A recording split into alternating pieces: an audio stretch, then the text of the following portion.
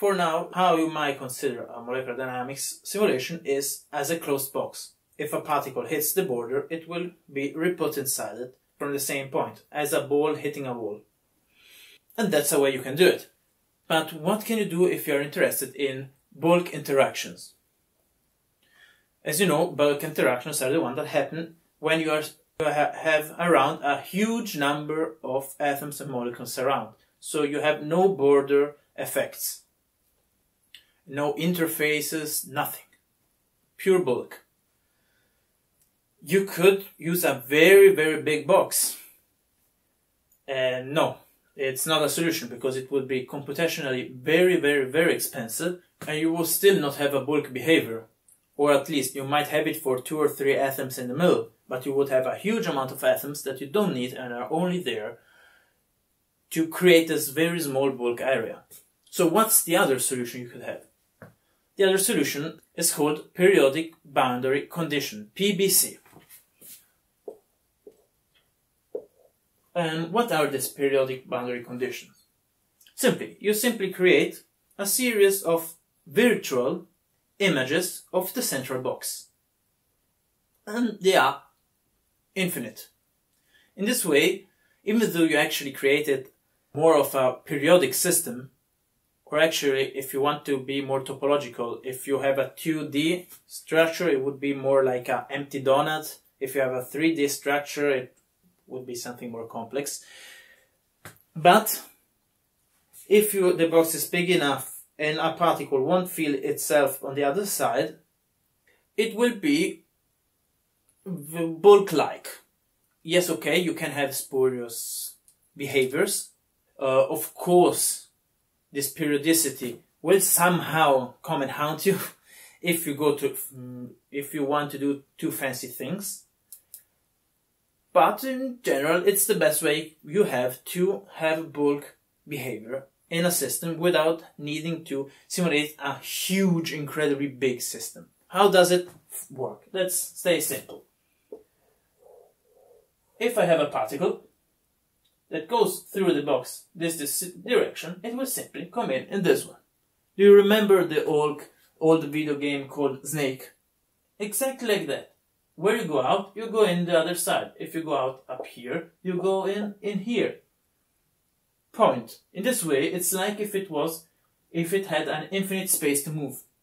Of course, we must be sure that this atom or molecule won't feel itself. Otherwise, you will create a spurious effect in which it will run after itself the whole time.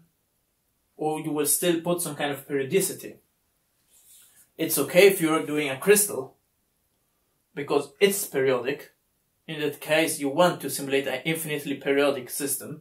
But if you're doing a liquid or a gas, then you don't want any kind of periodic interaction. And even in a crystal, you still don't want the same atom to fill itself usually, because you still want to have an infinite reticle, an infinite lattice. And in an infinite lattice, each atom doesn't feel each atom of the infinite ones, as it was in your body. I don't know if I explained myself. So, you simply have this snake effect. You usually don't keep trace of how many times a particle went through a box, and so how many virtual boxes it went through in any direction. But there are some situations in which you might need it, and like when you have to calculate diffusion coefficients. In that cases, you don't want to know the relative movement relative to the central box. That is actually the only box that really exists. But you want to know the absolute movement in all the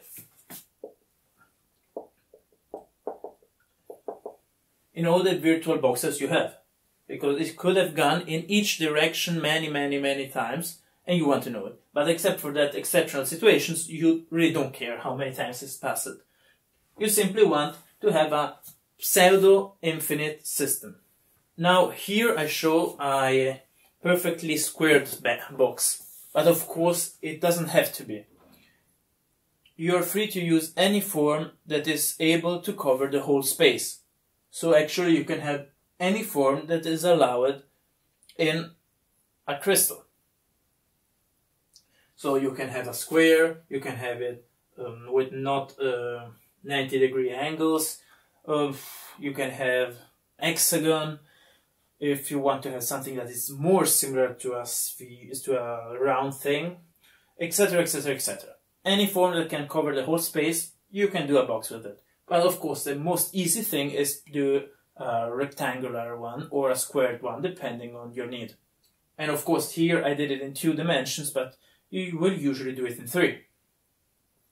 Except if you want to create some kind of geometry in which you have only periodic boundary conditions in one direction, but you won't have it in another. Because if you want to have something between 2 layers, for example, then you don't want it to go through the layers, but you want it to go only in one direction. But these are more particular situations. In the standard one, you will have your, for example, your protein here in the middle, some solvent, and this way you will have a bulk of proteins solvated in solvent. If you do the box big enough, the proteins won't feel each other, and even though they might rotate, they don't have to still feel each other. You must pay attention to do the box big enough, and at this point you have something that is similar to a bulk. Of course, you cannot have any wave function, any planar wave, and also in the reciprocal lattice no wave vector that has a wavelength bigger than L, the length of the side of the box. Because of course it doesn't make sense, it doesn't exist. So PBC can be a problem if you are interested in oscillations that have the wavelength in the order of the length of the box. So if you're interested in oscillations of length 10 angstroms, you will need a bigger box. That's again a not too common situation, but you have to keep it in mind. You have created a periodic system. Thus, only certain waves will be able to exist, only certain behaviors will be able to exist, and you might have spurious behaviors. There is nothing you can do about it. But again, it's more or less the best we have. There are also other solutions, like putting the system on the surface of a sphere, but it's a bit less used, and yeah, of course, as each method, it has its pros and its cons. I hope you enjoyed the video. All the sources and the materials I used to do it are written in the description below. And here is some more content for you. But wait, don't click on it yet. First, remember to leave a feedback in the comments section to let me know what you think about it. Like, subscribe, follow me on social media, links in the description. And if you would like to support the channel, consider to donate on Patreon. Again, link in the description below. See you next time. I'm Maurice Kernbrook for the Computational Chemist.